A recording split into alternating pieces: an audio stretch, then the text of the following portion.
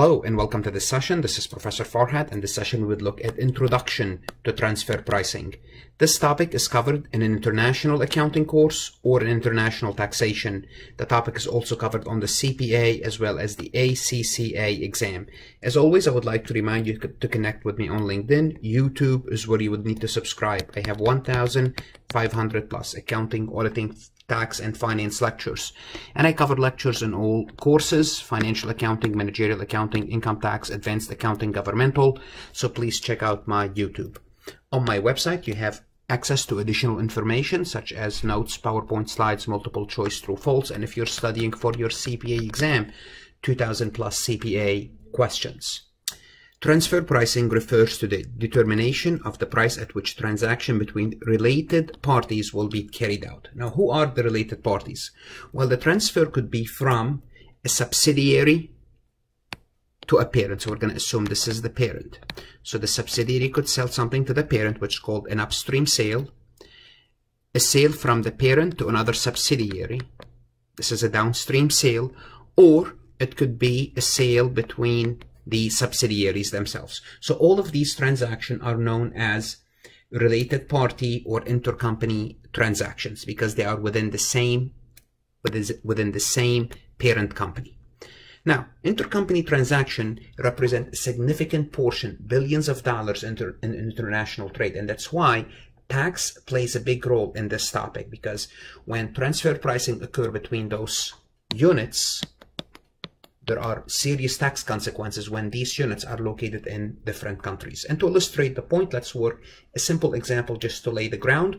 We have a manufacturing company that sells product to its subsidiary, and the subsidiary sells the product to a retailer. So we're going to call this company A, and this is company B.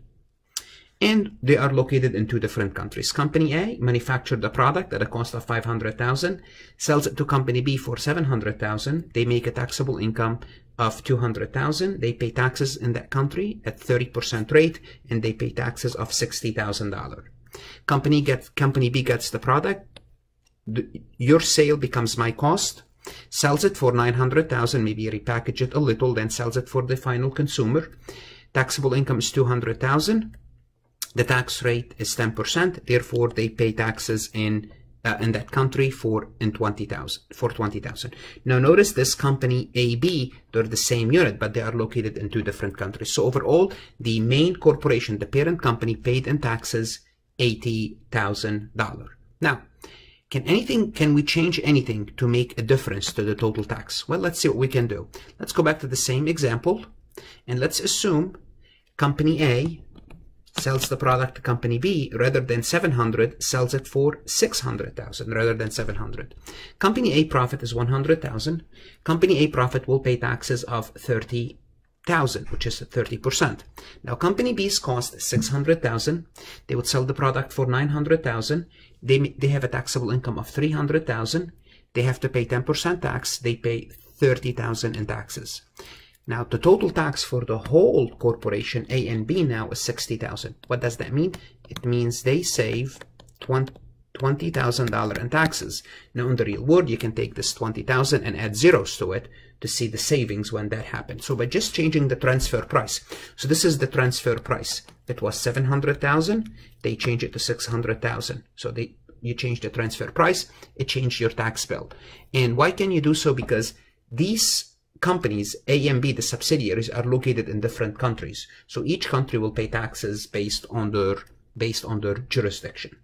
Now, in the real world, two factors will influence the manner in which international transfer prices are determined. The first one is, how would the company like to control management control and performance evaluation? How would the parent company like to manage the subsidiaries? That's one factor.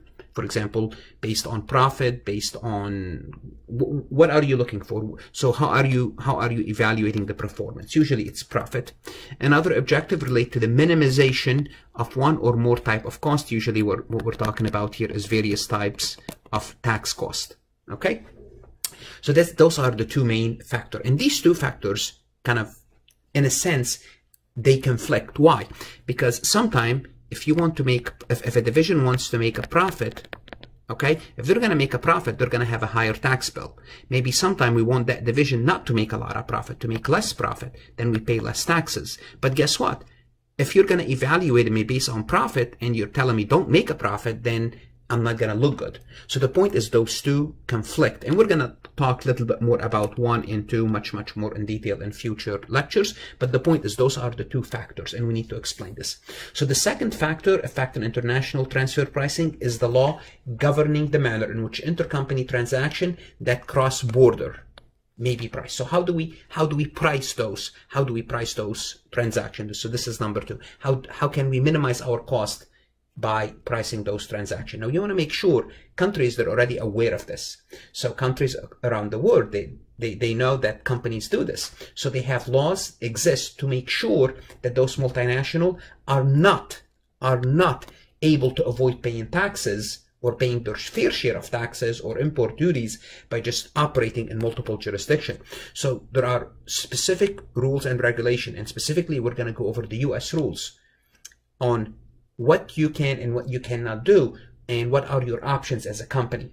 Okay, so companies are walking a fine line here because you have to be careful of how you price your product internally between intercompany divisions.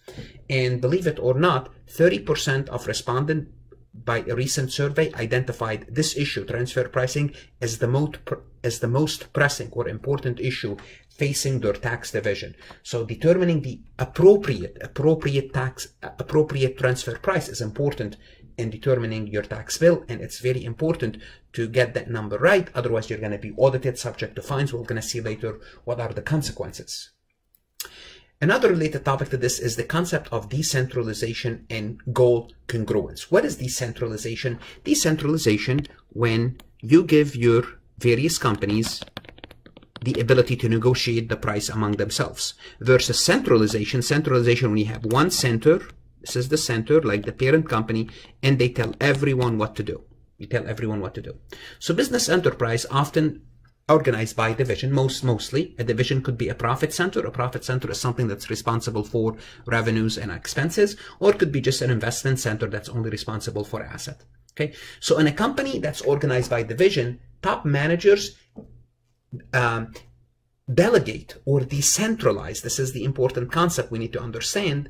Authority and responsibility to the division. So basically what you say, you would say you make your own decision, you delegate or you decentralize authority.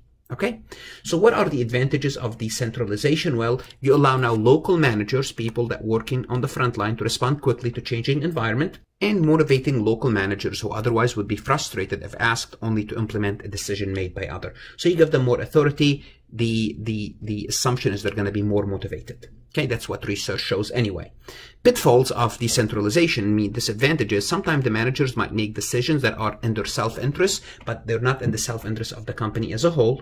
So the corporate accounting system and control system should be designed in a way it provides incentive for those managers to make a decision that are consistent with the overall company. So you have to create a system that's congruent, and that's what we mean by system congruence. Because here's what happened. When you sell me something, it's revenue to you, it's cost to me. So when they negotiate, well, I'm selling you something and we're both within the same company. What I sell you is my revenue. What you get is your cost. So appropriate transfer pricing can ensure that each division or subsidiary profit accurately reflect its contribution to the overall company profit. Okay, and here what we do, when we do so, we provide a basis for efficiency allocation of resources. So that's what we want. We want to have appropriate pricing between divisions. This way, I contribute my fair share, you contribute your fair share, so everyone feel they are contributing equally and they are being evaluated equally, because your performance might be based on the profit of that division. Okay, so to achieve this, transfer prices should motivate local managers to make decisions that enhance corporate performance, while at the same time provide basis for measuring, evaluating, and rewarding local managers' performance in a way that managers perceive as fair. So if you're going to give them the right to make their own decision, decentralization, well, they might have to negotiate the price, and as long as they think it's fair and it's in the best interest of the company, everyone is good. Otherwise, if that does not happen, okay, then the potential benefit of decentralization may be lost, because you're telling them, okay, you're decentralized, make your own decision. Then you don't let them make their own decision, because you tell them that's not in the best interest of the company. You have to change your prices. Then it's the benefit of decentralization is basically gone. Okay. So in the next session, what we're going to be doing, we're going to be looking at different transfer pricing methods. We're going to be looking at 3 different transfer pricing methods, such as the cost-based transfer price, market-based transfer price, and negotiated transfer price. Anyhow, if you need more lectures about these topics, please visit my website, where I have many more courses covered, 1,500 lectures. This is the website. I strongly encourage you to contribute, subscribe. It's an investment in your career. Good luck and study hard.